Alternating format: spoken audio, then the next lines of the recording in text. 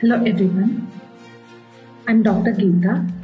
I work as reader in Audiology at All India Institute of Speech and Hearing, Mysuru. Today, I'm going to give an overview about implantable bone conduction hearing devices. Before starting with the topic, I would like to talk about ear hearing and conventional hearing aids to make it easier for you all to understand about implantable bone conduction hearing devices. The ear consists of three parts: outer ear, middle ear and inner ear. The sound from the environment reaches the outer ear and gets transmitted to the inner ear through the middle ear.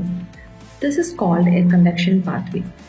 The sound also reaches the inner ear through bones of the skull, and this is called as bone conduction pathway. When there is hearing loss, wearing hearing aids is the treatment option in most cases. The picture here shows a few styles of conventional hearing aids which amplify and send sound through air conduction mode. But some individuals may not be able to wear these air conduction hearing aids because of problems in their outer or middle ears.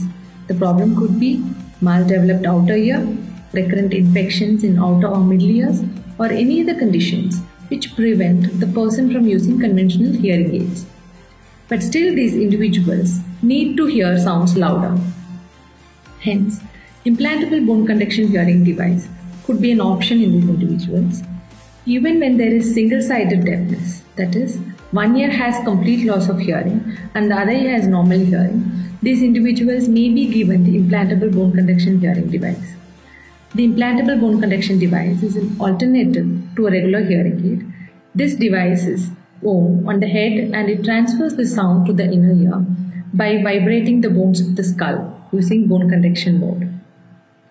A bone conduction hearing device has two parts: an external part which has a microphone and a speech processor, and a surgically implanted internal part placed in the bone behind the ear by an ENT surgeon.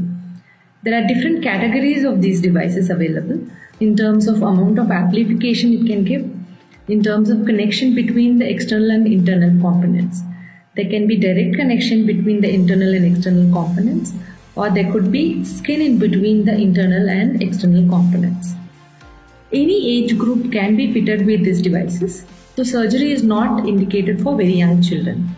However, there are non-surgical fitting options available so that even young children for whom surgery cannot be done can still be fitted with these devices. There are different makes and models available, and the device is named differently depending on the make and model. The selection of the suitable device among the available choices depend on the amount and type of hearing loss. For deciding if you are the right candidate for a bone conduction device, which type of device is suitable for you, a few tests including audiological and, if indicated, radiological and other tests need to be done. Along with the detailed audiological evaluation, you may also need to undergo a listening test with the bone conduction sound processor to provide a reasonable expectation of the benefit that can be derived from an implantable bone conduction device. Once all the tests are done, you will be counseled about the potential benefits of implantable bone conduction devices. You will also be given detailed information on the treatment process, including the surgical procedure, the time required for healing, and activation of the device, etc.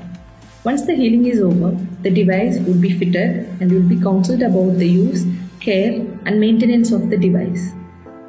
I hope that the information given by me is useful. Thank you for listening.